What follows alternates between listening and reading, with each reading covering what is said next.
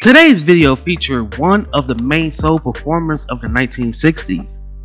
This soul vocalist was both gruff and gentle.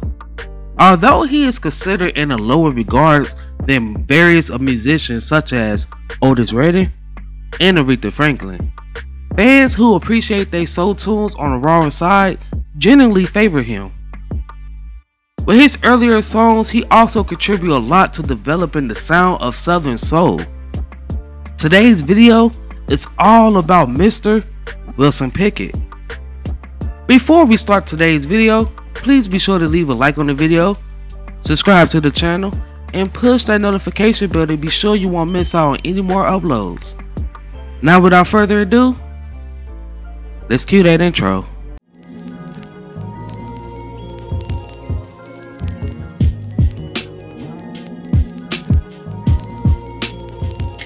Wilson Pickett was born on March 18, 1941 in Prattsville, Alabama. He's the fourth of 11 children. Growing up in an extremely strict church-going home, his upbringing was very strict, as Pickett described his mother as the baddest person on the planet. Pickett claimed she used to strike him with whatever she could, including skillets and stove wood. He mentioned one day that he ran away and cried his eyes out in the woods with his dog. Pickett grew up in a church-going household, as I stated earlier. Therefore, he sung in his family's Baptist church choir. Pickett was 14 years old when he decided to pack his belongings and head north to Detroit to live with his father in 1955. Here in Detroit, he became very close friends with Little Richard. Pickett began singing on the streets after being highly influenced by Richard. He developed a loud, emotional approach while singing in church, which further improved when he adapted to the Detroit singing techniques. Pickett later joined a local gospel group called the Originators.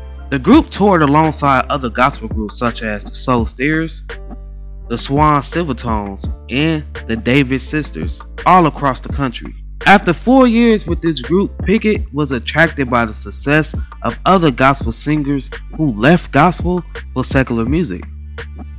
By 1959, he joined the group The Falcons, which was one of the first groups to introduce gospel vocalists to secular music, which opened the path for them to go to soul music. The group has a long history of famous members who have gone on to become renowned solo artists.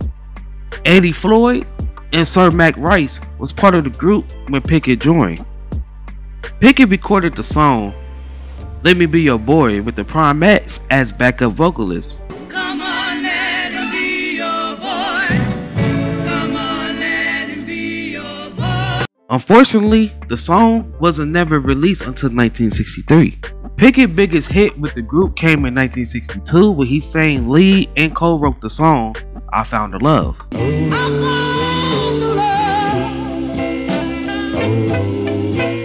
With the group having one minor hit, it opened up the doors for him to attack a solo career.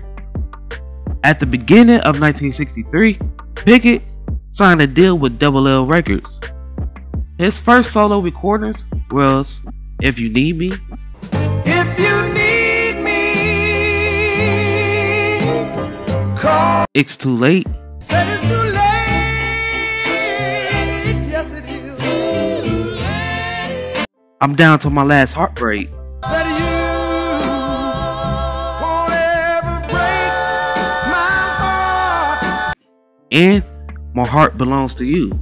So long, so long, so long. 1963, Pickett released his debut album titled It's Too Late. That next year, he released 2 singles with I'm Gonna Cry I wanted you so bad. Don't you know you made me sad? Oh yeah. and Come Home Baby. Some way. What can In 1965, Pickett released 2 more singles with In the Midnight Hour tumbling down? I'm gonna wait till the midnight hour and Don't Fight It. and get that groove. You know what, baby? That same year, he released his second album titled In the Midnight Hour, which peaked at 107th on the Billboard 200 charts and number 3 on the Billboard Top R&B Albums charts. In October of 1965, Pickett had 3 recording sessions with Stax Records, which featured Isaac Hayes on piano. These singles was Soulville, USA,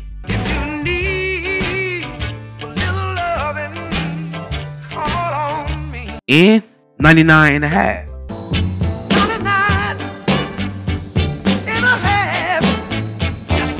Pickett didn't return to Stax Records for his next session because the label owner had banned outside productions by December of 1965. Pickett proceeded to go to Fame Studio, which had a good connection with Atlantic Records.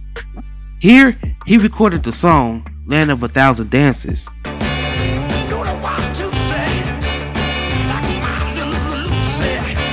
This single helped convince Atlantic to sign him.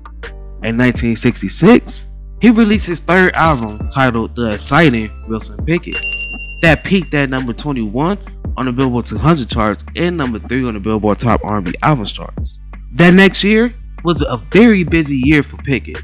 He released 2 albums in 1 year, starting with The Wicked Pickett, that peaked at number 42 on the Billboard 200 charts and number 5 on the Billboard Top R&B Albums charts, followed by The Sound of Wilson Pickett, which peaked at number 54 on the Billboard 200 charts and number 7 on the Billboard Top R&B Albums charts.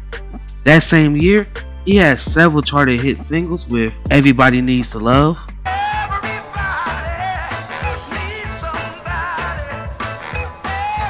I Found the Love,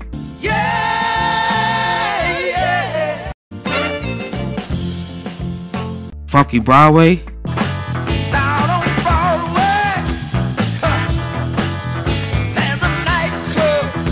I'm in Love, Yes, I am. Love. and Stagger Lee. When I heard my bulldog barking at 2 men who was gambling. By the end of 1967, Pickett began working with producers Tom Dowd and Tommy Cogbill, along with writing songs with Bobby Womack. In 1968, Pickett would do a repeat by releasing 2 albums in the same year with I'm in Love, that peaked at number 70 on the Billboard 200 charts and number 9 on the Billboard Top R&B Albums charts. Also, The Midnight Mover, that peaked at number 91 on the Billboard 200 charts and number 10 on the Billboard Top R&B Albums charts. 1969, Pickett released another album called Hey Jude, that peaked at number 97 on the Billboard 200 charts and number 15 on the Billboard Top R&B Albums charts. This album had 2 hit singles with A Man and a Half, Now I can make you feel better than you ever felt before. and the self-entitled song. Don't be afraid. You were made to go out. In late 1969, Pickett had a recording session with Criteria Studios in Miami, where he recorded the singles You Keep Me Hanging On, Why don't you, babe? Get out of my life. Why don't you? Sugar Sugar, You are my candy girl. and She Said Yes. La la la la la la la la. 1970, Pickett teamed up with Philadelphia legends Gamble and Huff for the album Wilson Pickett in Philadelphia, which peaked at number 64 on the Billboard 200 charts and number 12 on the Billboard Top R&B Albums charts. This album had 3 charted singles with Engine Number 9, Engine number 9. Can you get me? Don't Let the Green Grass Fool You, Girl, try to remember when we didn't have no shoes. and International Playboy. I got a girl in New York City. Show is pretty hard. That same year, he released another album called Right On, that peaked at number 197 on the Billboard 200 charts and number 36 in the Billboard Top R&B Albums charts. 1971, Pickett released his last album with Atlantic called Don't Knock My Love, which peaked at number 132 on the Billboard 200 charts and number 23 on the Billboard Top R&B Albums charts. This album had 3 charted singles with the self-entitled song, If my love don't hold you up, Call My Name, I'll Be There, Rain will fall on you when you're in love. You may want. and Fire and Water. I got a heartache coming my way. I don't wanna say goodbye. After his tenure with Atlantic, Pickett signed to RCA Records, where he released 2 albums that same year with Mr. Magic Man. That peaked at number 187 on the Billboard 200 charts and number 38 on the Billboard Top R&B Albums charts, followed by Ms. Lena Bay. That peaked at number 34 on the Billboard Top R&B Albums charts. Throughout the remainder of the 70s, Pickett released 5 albums, with 1 album charting with the 1979 album I Want You that peaked at number 69 on the Billboard Top R&B Albums charts. Pickett's success began to wind down close to the mid-70s as he bounced across labels to labels, including Pickett Records, Big Tree Records, and EMI America Records. Pickett's career began to pick up just a little bit when he found himself at Motown by the late 80s. Here, he would record the album American Soul Man in 1987 that peaked at number 75 on the Billboard Top R&B Albums charts. Pickett released his final album, It's Harder Now, in 1999 under Bullseye's Blue Records. After Pickett's career began to deteriorate, he turns to drinking alcohol and heavily abusing cocaine, which caused him to become overly abusive towards his family members and peers. Pickett's problem with alcohol and cocaine resulted in several run-ins with the authorities, including his 1991 arrest for making threats while being intoxicated and driving his car across the front lawn of the New Jersey mayor. In 1992, Pickett was arrested for driving intoxicated when he hit an 86-year-old pedestrian. According to authorities, they discovered 6 empty vodka bottles along with 6 empty can bottles in his car. Pickett consented to go to treatment, and he obtained a reduced sentence of a year in jail and 5 years probation as a consequence. A court would later order him to move out of his house following his live-in girlfriend, who accused him of threatening to kill her, also tossing a vodka bottle at her. Pickett was arrested again in 1996 after attacking his girlfriend while under the influence of drugs. Pickett was arrested for drug possession after his girlfriend declined to press charges. Despite all of these troubles, Pickett was still honored for his success that he did in the music industry. In 1991, Pickett was inducted into the Rock and Roll Hall of Fame, as well as being honored with a Pioneer Award by the Rhythm and Blues Foundation. Pickett was also inducted into the Michigan Rock and Roll Legends Hall of Fame in 2005. In 2015, Pickett was inducted into the Rhythm and Blues Music Hall of Fame. Now, Pickett, throughout his whole career, was nominated for 5 Grammys, but he never won any. Pickett spent the latter part of his career by doing dozens of performances until 2004, when he began experiencing health concerns. Between 2005 and 2004, Pickett suffered a heart attack, which kept him in and out the hospital. According to Pickett's sister, she indicated that Pickett was intending to return to his roots and releasing a gospel album, but sadly, he will never recover.